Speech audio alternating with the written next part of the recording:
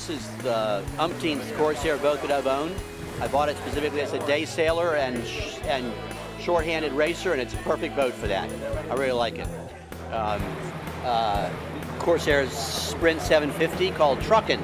I'd like to hoist the spinnaker and sail downwind for a bit and just see if everything looks okay there. Well, the 750 is a new design this year. It's the same hull shape as the 24. Same cross beams, same floats. It's got a new deck mold, and the new deck mold incorporates dual bowsprit without the whisker stays that the Mark II had, or the Mark I for that matter. 750 has the highest power to weight ratio of any of the Corsair boats because it has more sail area and it's lighter weight. The mast on this boat is roughly 3 feet taller than a Mark II, and it's roughly 300 to 400 pounds lighter weight. So the combination of more sail area and lighter weight just gives it a lot more power. Okay, 1, 2, 3, there we go. I got the fine tool if you want to get the traveler. It's the most affordable of the Corsair trimarans.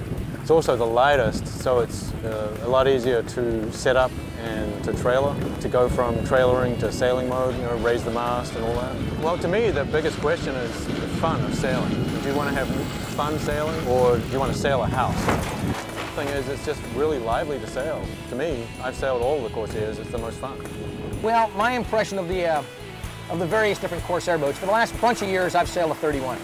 And the 31 I've enjoyed a lot because it's more powered up than the 24 Mark II, than the 27 or 28, and it just feels light and lively. This boat has much more of that same feel. It's lighter and livelier than the Mark II for sure, and even more so than the 28, which I spent quite a bit of time sailing at Key West Race Week and a few other events. Probably the most common comment I get when I take people out for a test sail from the women is how much they appreciate the fact that the boat doesn't heel over a lot, and they feel a lot more secure moving around in the boat, that it's not going to suddenly, you know, tip over on them. I'm a person of over 50 myself, and I feel I'm just learning how to get the most performance out of these boats, and we have a lot of people in their 60s and 70s that own them. I have had people that have been overweight when they bought the boat, and they've told me that it's changed their life, and that they've gone on a diet, exercised, and it's opened up a whole new avenue to them of physical activity that they thought they were past.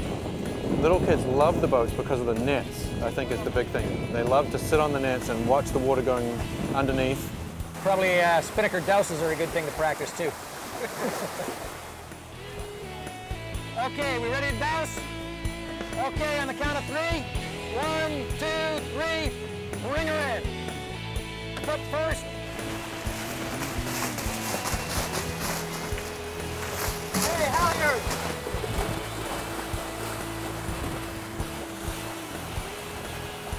Draft is more as well. The Mark II, I believe, is 4'11". I think this is 5'5". And at 5'5", we're almost the same depth as a 31. So upwind, we should be going real well.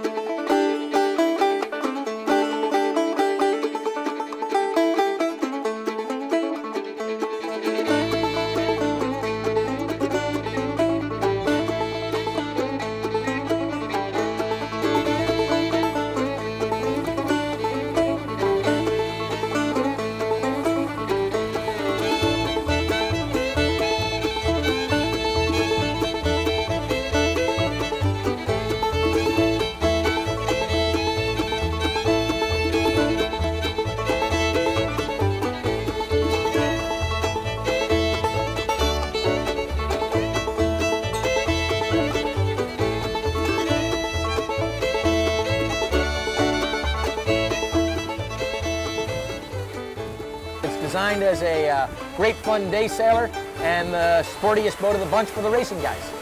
And I would really hope we see a lot of guys getting into this class as a one design racer, because it certainly has the ability to be the most fun 2- or 3-man race boat in the Corsair line. The biggest appeal of this boat for family sailing is the size of the cockpit. There are a lot of people who get nervous about getting out of the cockpit, coming out on the nets or out on the floats. And the size of the cockpit, you could easily have half a dozen people there and not feel cramped. Stretch out with a nice pillow here and a cockpit cushion, and actually take a nap. And as a day sailor, you really don't need a lot of cabin space, and this is obviously the smallest cabin of any of the Corsair boats. Yet it does have the ability for a porta potty and a nice sized double bunk down below.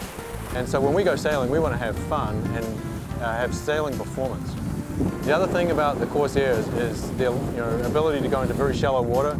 So for instance, right now we could just pull up over here to this beach, lift up the daggerboard and the rudder, and take the boat right up on the beach and step off on the sand and go have a picnic or something. Okay, well right now we're seeing the wind's coming in here about maybe 10 knots, maybe 12. We're heeled over to a maximum of maybe 5 to 10 degrees, very comfortable, and we're not getting splashed, kind of relaxed here on the net. I really like it. The reason I like it is because it is so simple, and I've owned everything from 27, 28, up to a 36. I own the original 36 and another hull after that.